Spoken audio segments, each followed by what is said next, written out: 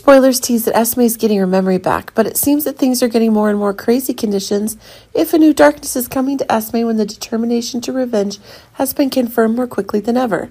Esme was able to reactivate her memories when Ryan's death took place, but things seem to be getting more explosive if it's the crazy new conditions Esme's looking for her to secure her new advantages.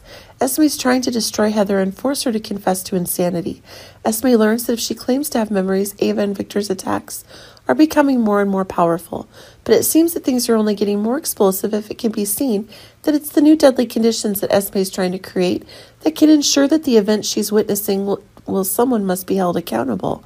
It's the hatred for the unexpected conditions that Esme is in that's causing the acts of revenge for Ryan's death to be more and more explosive. Esme is learning that now Spencer and Liz are ready to help her get her advantage. It seems that things are going to be all the more different if Esme herself is planning to take advantage of what Liz and Spencer are pushing to ensure that her revenge plans will have the greatest effect. It should be remembered that one of the exact conditions Esme is looking for is to ensure that the exact revenge for Ryan is being guaranteed. This is causing a new attack to take place.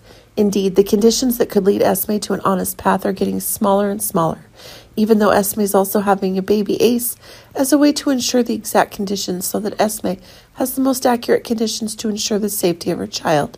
It's possible that now the goal of reclaiming Ryan's rights is still a top priority for the unexpected things that Esme can do. Anyway, from the first day Esme was in Port Charles, he took actions to reclaim Ryan's interests.